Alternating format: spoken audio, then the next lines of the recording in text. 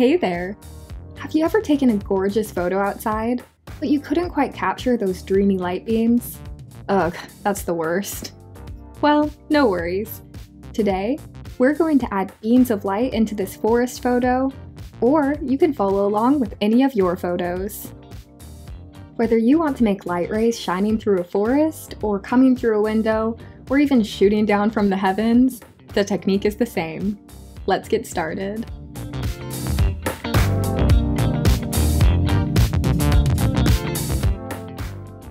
Alright, for this tutorial, we'll be using this beautiful forest photo, which you can download in the video description. Now to get started, we're actually going to be using the highlights in this photo to create our light beam effect. And to do that, we first need to select the highlights. So go to the top of the screen to select, tonal range, select highlights. Nice! With our highlights selected, we can actually duplicate this selection onto a new layer.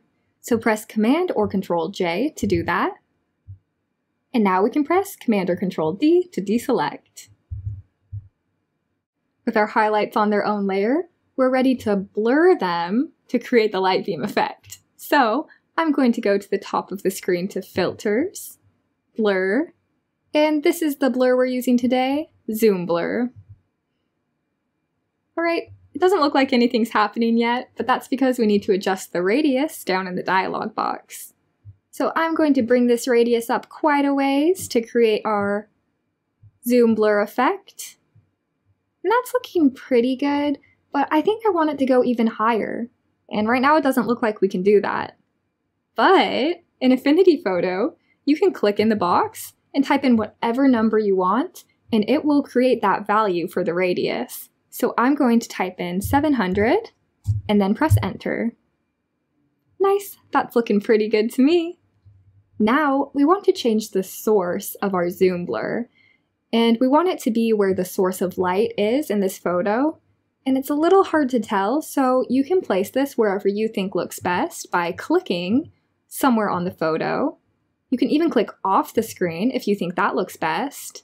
And for this photo, this example, I'm going to click right about here, but you can do it wherever you want. So now I'm going to go back down to the dialog box and press apply. Right now, our light beams are looking pretty soft, faint. Yeah, they're looking pretty faint, that's the right word. So we're going to duplicate their layer to make them stand out a little more, and that'll make it easier when we're working with them. So with our light beam layer selected, go ahead and press Command or Control J a few times to duplicate our layer. Alright, that looks good. I have about 8 layers here if you're following along with me. So now we want to select all of these light beam layers and put them into a group.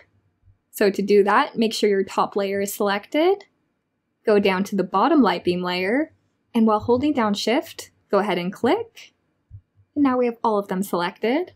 And now you can press Command or Control G to group them. Perfect. To make it a little easier to work with, I'm going to rasterize this layer to make it so it's all on the same layer. So to do that, go ahead and right-click on the group, and then go down and press Rasterize. Alright, these light beams are looking pretty good. And right now we're going to just do a few tweaks to add a little bit more realism. So I'm going to come to the blend modes and change it from normal to screen. With the blend mode set to screen, it's making sure that none of the photo is getting darkened by our light rays. So this just makes everything a bit brighter, how it would be in real life. So right now, we're going to also change the blend ranges. So go ahead and press on the gear icon right here, and we're going to bring the far right circle halfway down. By bringing this circle down, we're making it so that the highlights in the photo aren't getting too bright, and so by doing this, we're avoiding it looking blown out in the photo. So now we want to go ahead and soften these light ray lines a little bit, because in reality, the light rays wouldn't be so sharp looking all the way down. They would start to become more diffused and blurred toward the bottom. So to do this, we're going to go to the Live Filters icon, and then we're going to apply a Gaussian Blur filter. With this Gaussian Blur filter, we can bring up the radius to whatever we think looks good for softness. And I think I'm going to bring mine around 4 pixels. This Gaussian Blur filter is looking pretty nice, but we don't want all of our light rays to be blurred. We just want it to be blurred toward the bottom.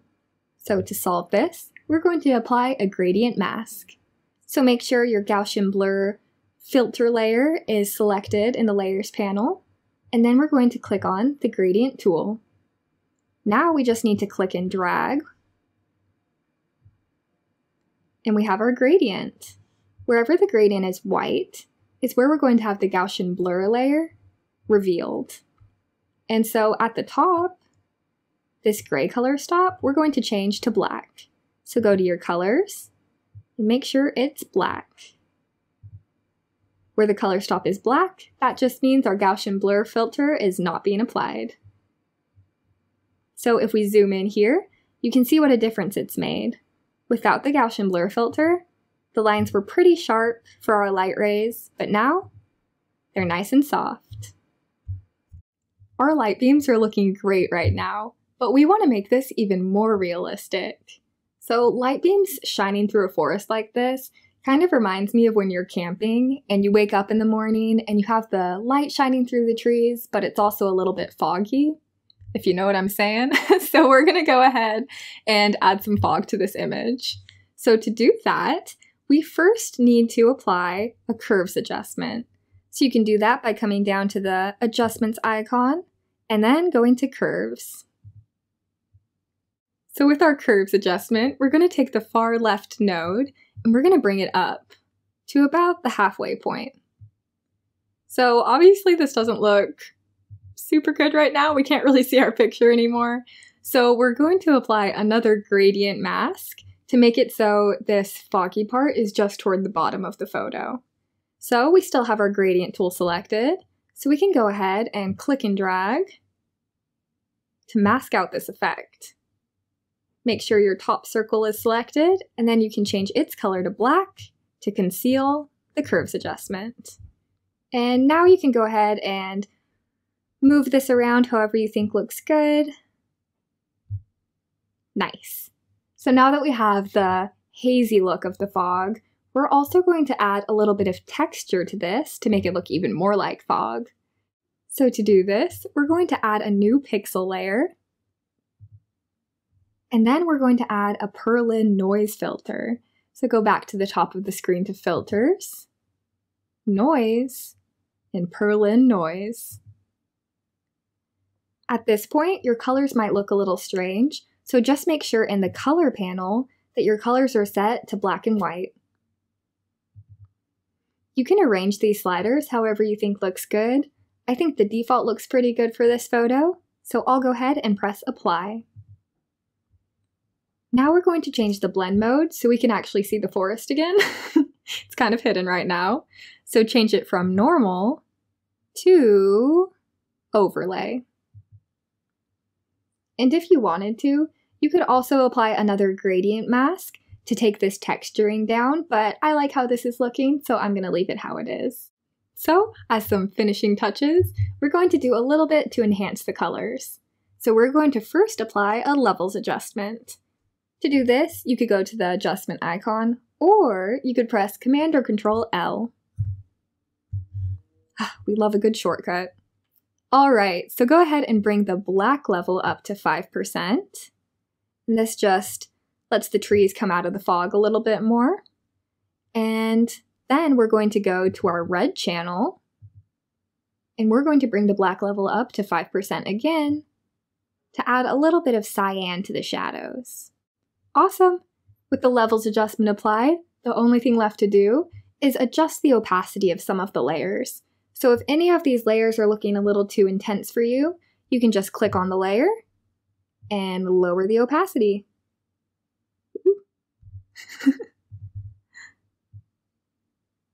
Ah, gorgeous. All right, to see a before and after, we're going to go ahead and select all of our layers. Here's the before, Get that out of the way. Here's the before, and here's our after. The light rays we added to this photo really helped add a little something something, and I think it looks great.